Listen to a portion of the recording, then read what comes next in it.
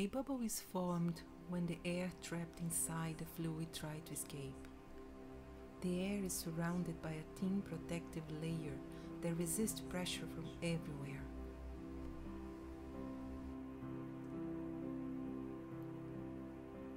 There is a lot of pressure against resistance.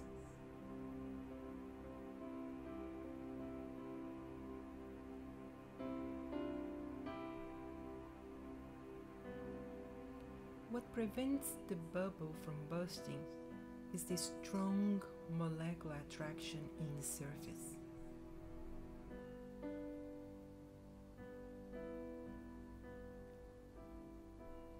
They hug each other so desperately in an attempt to return to their original state, at the time when they were all of the same substance.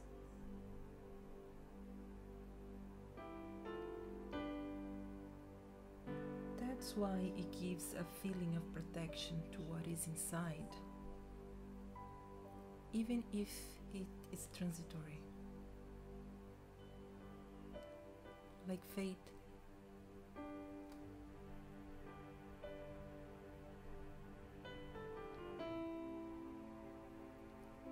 Some bubbles don't even exist until they pop. They are not imaginary. They are just denied. Meantime, they are inflated faster than the speculation of their own existence.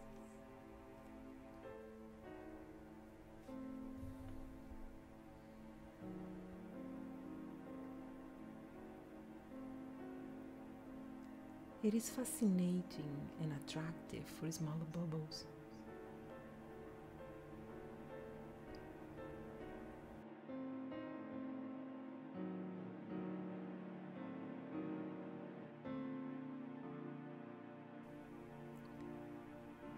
However, when the big bubble bursts, what is left behind collapses on its own periphery. And these little bubbles need to reorganize and support each other if they are to stay a little longer. They will eventually collapse too.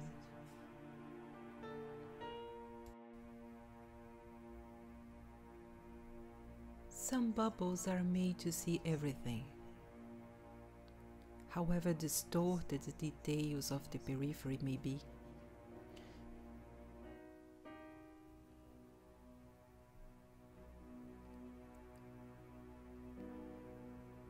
It still insists on seeing everything, to share with someone anywhere.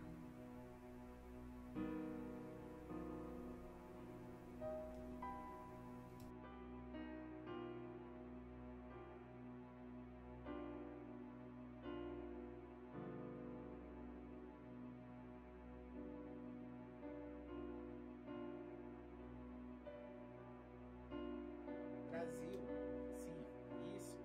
Aqui, ó, África, Europa, Estados Unidos. Aqui, ó, China, Índia, Europa, África. Vou comer o Oceano Atlântico.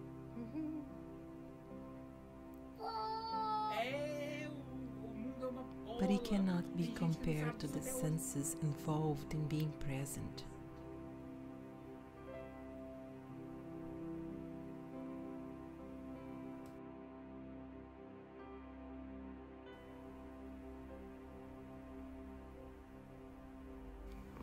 When the bubble is released, it gracefully navigates the invisible sea of free molecules that surround it. And we forget for a moment how ephemeral, insubstantial, and fragile they are. Why do they continue if resistance is useless? I think it's because what is inside is something so precious and exclusive that it is worth enjoying every second of its existence.